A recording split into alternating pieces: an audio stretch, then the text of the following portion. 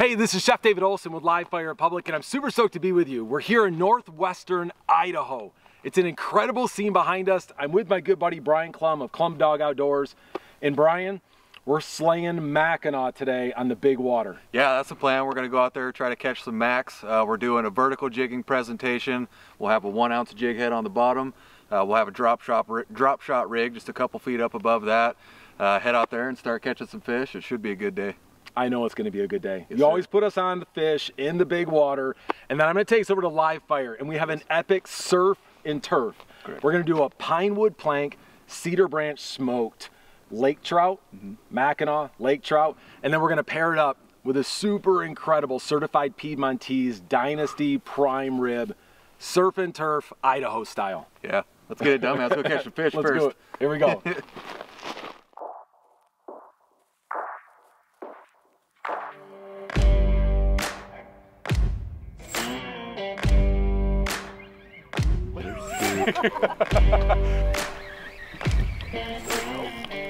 There we go. Wow. He went right after the top one. Look at him. That's beautiful. Whoa! There we go. All right. Let's go! That's an eater right there.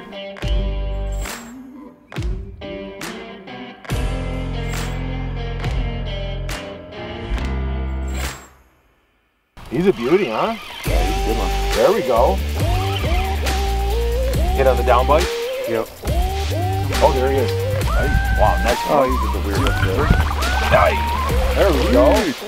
Nice work, man.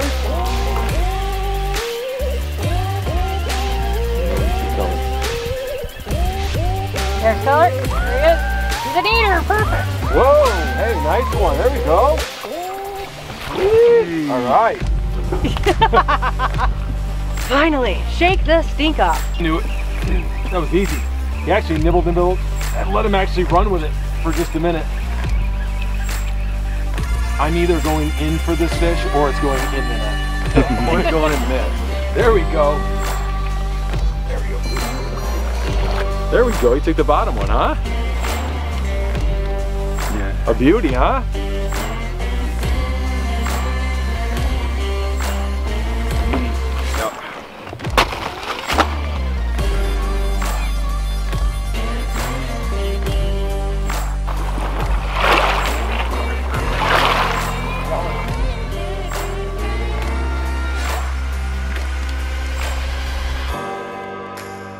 We've landed an absolute haul here at Priest Lake.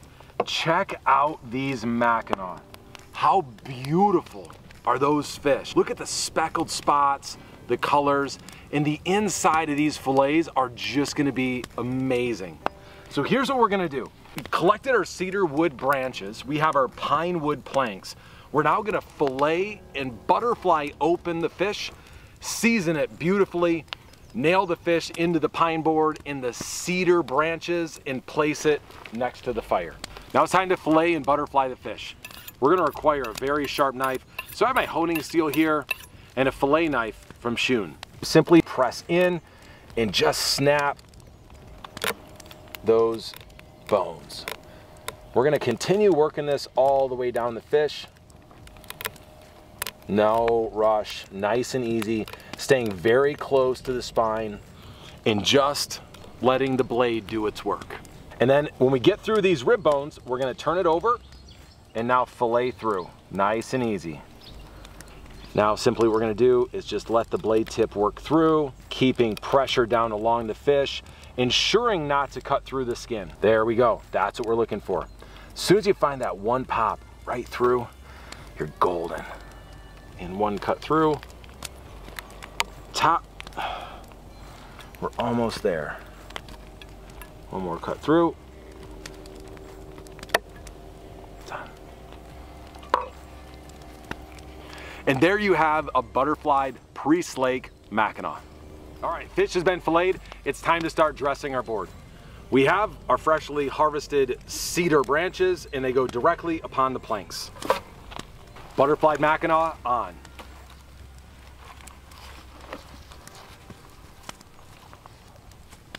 Now to season our Mackinaw, we have a simple combination of olive oil, New Orleans seasoning from Weber Seasonings, and a bit of honey. Next is our New Orleans seasoning from Weber Seasonings. Inside of this is plenty of smoked paprika, mild chili powder, kosher salt, black peppercorn, roasted garlic, and a variety of herbs. Now this Mackinaw has a lot of smoke, a bit of heat, and a lot of sweet. We're using a local honey from right here in the Pacific Northwest.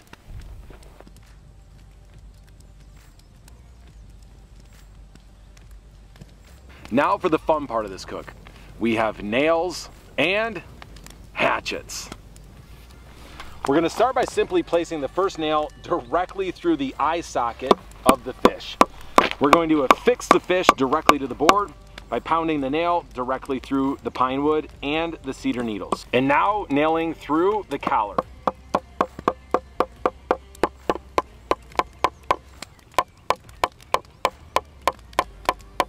And finally, the tail. Now how beautiful is that? Now this process is all about fire management.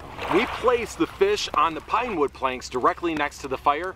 I want to be able to hold my hands next to the fire for a full 5 count. That's the appropriate temperature to be smoking our Mackinaw. How incredible are those Mackinaw? They're seasoned beautifully. The cedar wood is atop the pine wood planks, and these pine wood planks are going in the fire.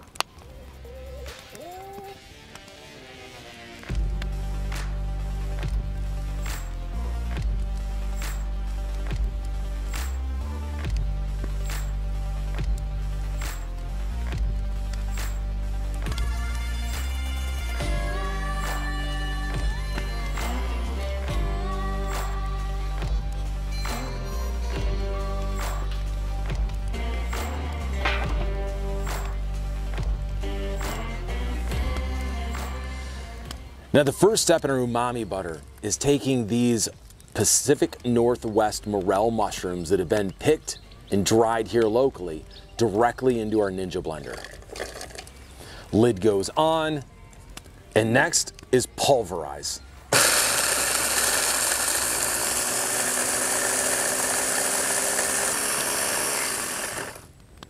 All right, and what we're looking for is this.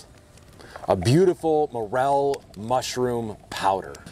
All right, we're gonna put a fine dice in these shallots. So simply what I'm gonna do is carve off the front piece here, and then I'm gonna go just like we would with an onion. I'm gonna slice through, through, through, and then turn it, and then go down, down, down, down, down, and now across. Ready?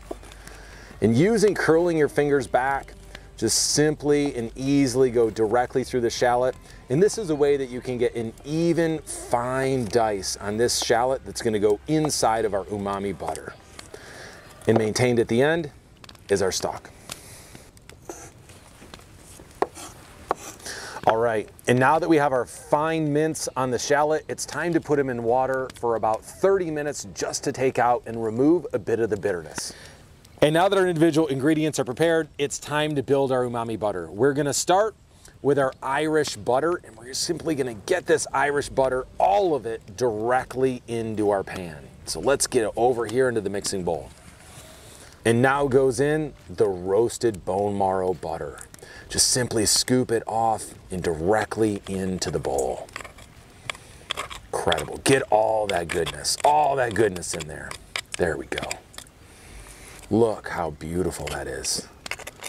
There we go. Get it all in there. Next in, garlic. About a half tablespoon. Next, fresh thyme.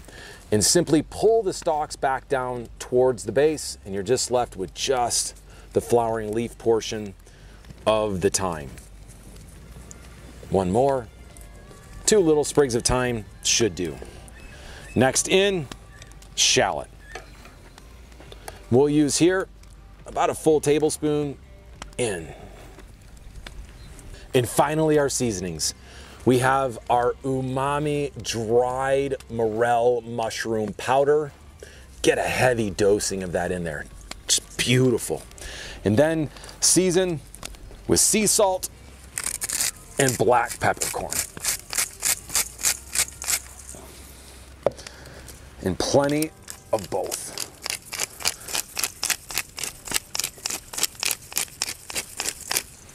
Now it's time to mash.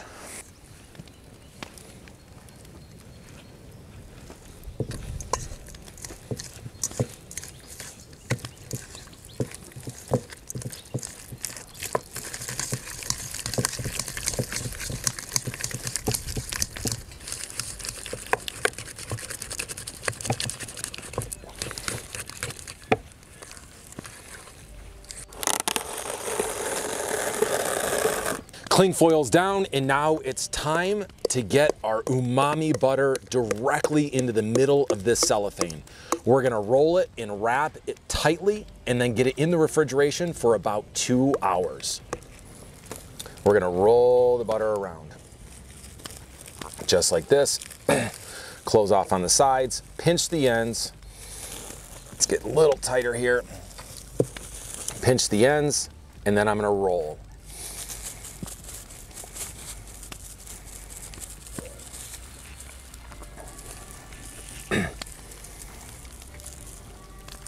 And keep rolling and rolling and rolling and rolling until you get a really nice fat little ball of compound butter. And then simply what you'll do is take the ends, tie them off, bring them in tightly. There we go. Same on this side, both sides, tying down, cinching in, and your compound butter is ready to go. Now that our fish is on the fire and our morel roasted bone marrow compound butter is prepared, it's time to move on to the steaks. For the turf component of our dish today, we're preparing this incredible certified Piedmontese ribeye roast. I'm gonna carve this roast into 3 individual steaks, season it simply, put it over the fire, let it slowly come up to temperature, and then at the very end, apply the compound butter and let it do its magic. And today we're carving these steaks with a samurai sword.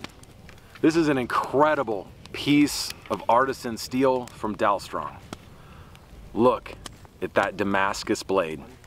Now to carve, I'm gonna turn over so I have a visual on the bone side of this roast.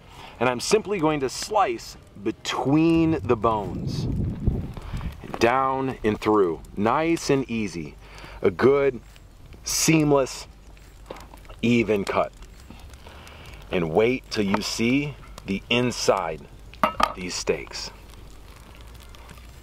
Look at that marbling. How incredible is that certified Piedmontese beef? Prized for its short protein fibers, its rich, full flavor. It's gonna be incredible upon the grill. Now to season the steaks. We're gonna hit it with the olive oil, go in hard with the ground sea salt and black peppercorn, and finish it off with the granulated garlic. Our cowboy ribeye steaks have rested and come up to room temperature. It's time to get them on the fire table next to the fish.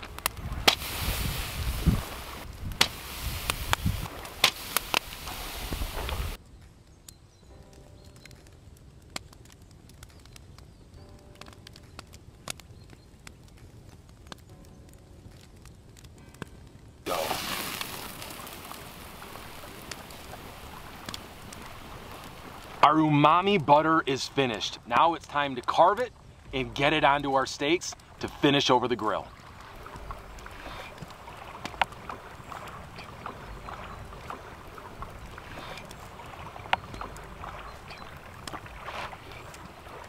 This is gonna be so ridiculous.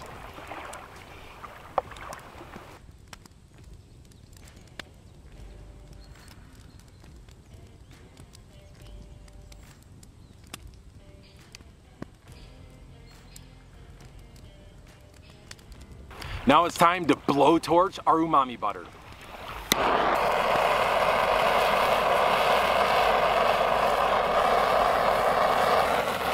Our Mackinaw are up to 145 degrees of internal temperature on the pine boards. Our steaks are at 135 degrees of internal temperature. That compound butter, that umami butter, is spread across every crevice of that steak. It's time to let them rest and then carve. Let's go. Brian, it was a ridiculously awesome day here in northwestern Idaho, man. You put us on the Mackinaw, as always, from sunrise to sunset, And while you went back out to play and land a monster Mackinaw all afternoon, I slayed away and put these things to live fire. Yes, sir. Yeah, no, we went back out, ended up catching a whole bunch more fish. I think overall today the boat Wait. We caught like 5 or 6 together, and then you went on your own with Tawny, your wife, and you guys caught like 2 dozen. Yeah, me and Tawny went back out and just slayed it while they were cooking food. So, but yeah, it's been a great day so far. I can't wait to try this. I've never had smoked lake trout like this over the fire. I can't wait to try it. No, it's gonna be ridiculous. So what I did here, Brian, is we have the Mackinaw with a bit of the New Orleans seasoning from Weber Seasonings, some olive oil, a bit of honey, and then we hit it with the smoke inside the fire for about 3-4 hours. It's gonna be great. And then we took the certified Piedmontese, the Cowboy Ribeye steaks with the umami butter. We have pulverized dried morels. We have bone marrow in there as well. That compound butter is nuts. But I think it's time to eat and stop talking about this, right? Let's get on it, man. Let's do it. I'm excited. Okay, here we go. So up front, Brian, the first thing we're gonna do is we're gonna peel into this lake trout, and what we're looking for is a beautiful, flaky finish. Let's see if we can just lift that right up. Look at that just flake up. How beautiful is that? Look at that fillet. Brian, check out the crust on this Mackinaw. So good, man. Let's dig in. Here we go. Let's do this, right? man. Okay. Not bad. Got a little bit of heat, a little bit of sweet, a lot of smoke, man. It's the best Mackinaw I've ever had. Wow. Yeah, I like it, man. That's awesome. All right, now let's get into this ribeye. Let's do this. Brian, how nuts are these ribeyes? Look at those things. Those are like 3 to 4 to 12 inches thick. I'm confident of it. Depending on what measuring stick you're using. These are so good, man. So here we go. Let's carve in. I'm gonna start right up front. First thing is I'm gonna lift up the steak and I'm gonna carve these directly off the bone. And this bone meat is so good. I don't want to lose that, okay? So that's for you and I. Those are steak bites for the chefs, okay? Now let's get this thing carved up. Now up top, we have what's called the spinalis. I'm simply just gonna carve around and we're gonna dig in, you and I, just to this spinalis. This is the most premium cut of steak, I believe, on any cow. We have this prepared to beautiful, medium rare perfection. This is so dang tender. And what I'm gonna do is just dunk it into this umami. Let's dig in, man. Umami butter certified Piedmontese cowboy steaks. Let's go. Oh. So good. Oh my God. That's ridiculous, man. That's ridiculous. As always though, listen, we gotta get everyone else here fed. But if you guys out there loved today's fish, the hook, the cook, the surf, and the turf, I want you guys first, smash that like and subscribe below. I want you to get out and check out my guy, Clumdog Outdoors. You guys, we're always doing it up together. And stay tuned, we have so much more to come. Stay hungry.